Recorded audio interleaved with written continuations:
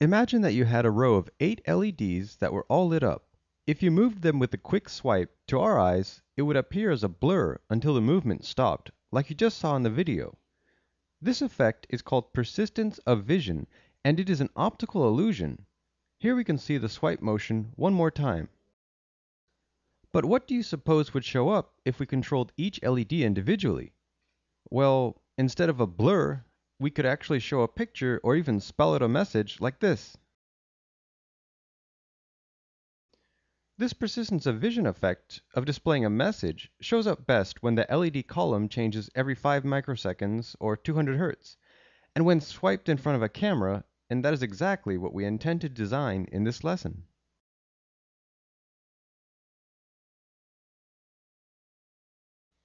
So first we'll need to make the Quartus 2 project. We'll use the new project wizard. Let's save the project on the desktop in the FPGA/lesson 9 directory and then name the project lesson 9. We'll use the EPM 3032 ATC44-10 CPLD device, then click Next, Next, and finish the project creation. Now we'll need to add a new VHDL file to the project, and we're ready to start coding. First we'll be using the IEEE library, specifically the standard logic and unsigned standard logic libraries. The port for the lesson 9 entity will have a reset input, clock input, and 8 LED outputs in a standard logic vector. And that's the end of the entity declaration. We'll name our architecture RTL, and inside of this architecture, the first thing we'll need to have is a memory or ROM holding each unique output state for the LEDs. To build a ROM, we'll use an array of 32 standard logic vectors called typenum array. Then the actual ROM itself will be called LED message. To initialize the ROM, you have to go through each of the 32 arrays and define the 8 bits. We use 1s and 0s to define when the LEDs will be on and off, and if you tilt your head, the comments after each array definition show you what letter should appear in the LED message. Before we can begin the architecture, we need to add another 8-bit standard logic vector called LED output and a clock divided by 2 signal. Now we begin the architecture. We start by making a process that is a simple clock divided by 2 output. We need this clock divider because our input clock frequency will be around 400 to 500 Hz, or double the required 200 Hz frequency our system actually needs. The second process in this architecture is a counter.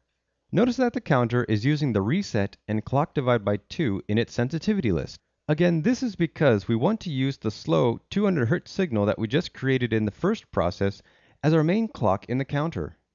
Before we begin the process, we'll add a variable integer called letter count, and then we start to define the process. If reset is 1, then letter count should be 0, and LED output should also be 0. Otherwise, else if the clock divided by 2 signal is a rising edge, if the letter count is less than 30, increment it. Otherwise, reset the letter counter to 0.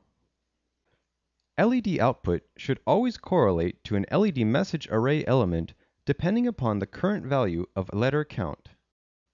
Then we end the if statement and the process, define that LED should be driven by the standard logic vector LED output, and then end the RTL architecture. Go ahead and save the project as lesson9.vhd, then start the compilation process. Apparently, I'm still not a perfect coder, and I do make mistakes. Here you can see the compiler is complaining that I used blank spaces as part of the standard logic definition. With a double click of the red error message, it highlights the line where the problem is, and yes, I put blank spaces instead of zeros. So let's fix that and recompile the project. This time, things compile smoothly. Let's open the pin planner and define all the input and output pins to the CPLD. Then we'll recompile the project once more, and now our CPLD project is finished. We just need to build a hardware schematic to go with it. The schematic for this project uses a power regulator circuit that has a 9-volt battery input into an LM317 voltage regulator. 2 resistors connect to the LM317 to set its output voltage to 3.3 volts. Then 2 10 microfarad capacitors are used as bypass capacitors on the input and output of the LM317. If you have the extra resistor and extra LED, It's always helpful to add a power good notification LED. The CPLD connections have all the VCC pins connecting to VCC power and all of the GND ground pins connecting to circuit ground. The reset at pin 44 is pulled to ground using a 10 kilo ohm resistor.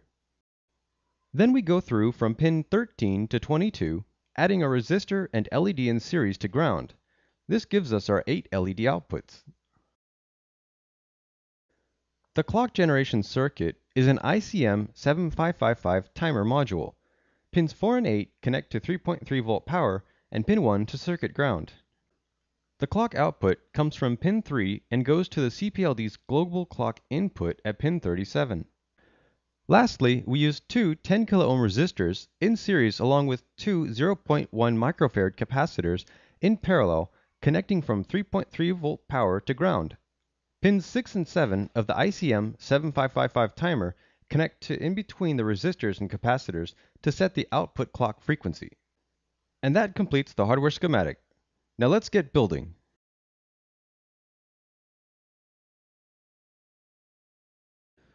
Here are all the parts we'll be using in this experiment.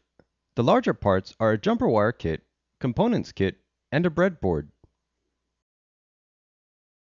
The smaller parts from the components kit are a CPLD breakout board, LM317 voltage regulator, ICM 7555 timer, two 10 microfarad capacitors, two 0.1 microfarad capacitors, 8 470 ohm resistors, a 240 ohm resistor, a 390 ohm resistor, three 10 kilo ohm resistors, 8 red LEDs, and a 9 volt battery connector.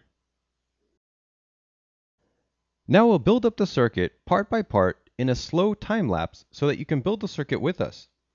First we'll build the power regulator circuit on the right side of the board, the CPLD connections on the left side of the board, and the clock generation circuit will be in the middle.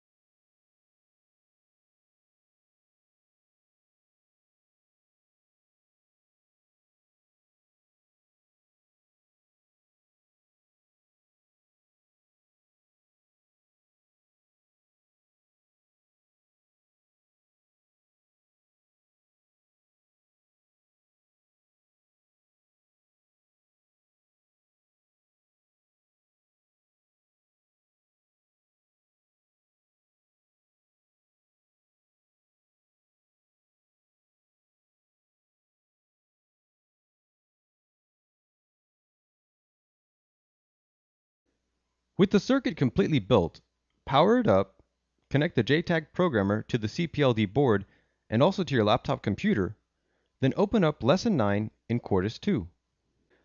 Use the Programmer tool inside of Quartus 2 to load the .pof file and then program the CPLD.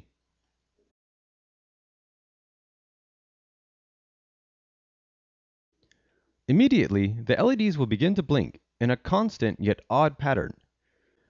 If we clear off the table and dim the lights a little bit, you'll notice that when we swipe it back and forth, you can see some letters appear. This is the effect that we're after, and it's even more pronounced if you use a still camera and take photos of a swipe movement right in front of the camera. Here you can see some of our own photo captures, along with a few where we changed the message. When you get this working, feel free to change the message to whatever you like.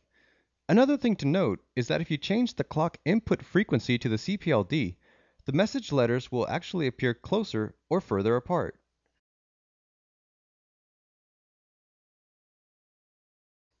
Homemade POVs, whether they're handheld or spinning like this one, are exceptionally fun to play with as well as to design. They are a testament to how well we can control timing using digital devices. In the real world, you might not realize it, but electronics like your television, computer monitor, or even theater cameras constantly use the persistence of vision effect in the form of frames or refreshes per second. All parts in this online course were provided by the Gadgetory. Visit them at gadgetory.com/PyroEDU. After having so much fun in the last 2 lessons, let's expand our horizons and explore other ways of building a CPLD image by taking a look and comparing 3 different methods: schematic capture, Verilog, and VHDL.